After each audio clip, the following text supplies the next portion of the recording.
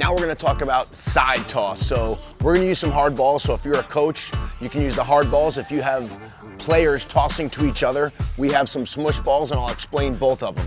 So when we're doing side toss, what we're trying to do is we wanna make sure that we present the baseball to the hitter. What do I mean by that? We got our left leg, we're down on our right knee.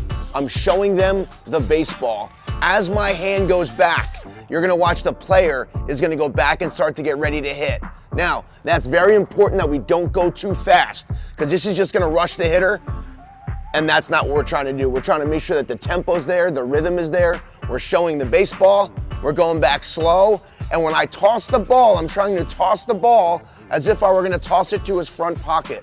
That way the ball's being hit out here. We do not want to toss the ball deep in the zone, because that's where we are. So we're going to toss the ball right to his front pocket. So we present it nice and slow. We show the ball, we go back slow, and we flip it. We get another ball. Nice and smooth, we go back.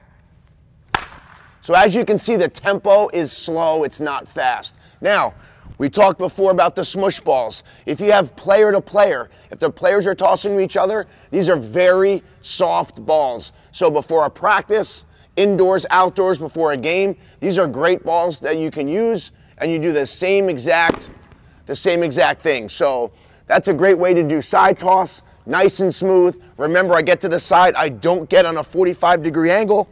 I try to make sure that I get to the side so the ball doesn't hit me. My hand goes back nice and slow.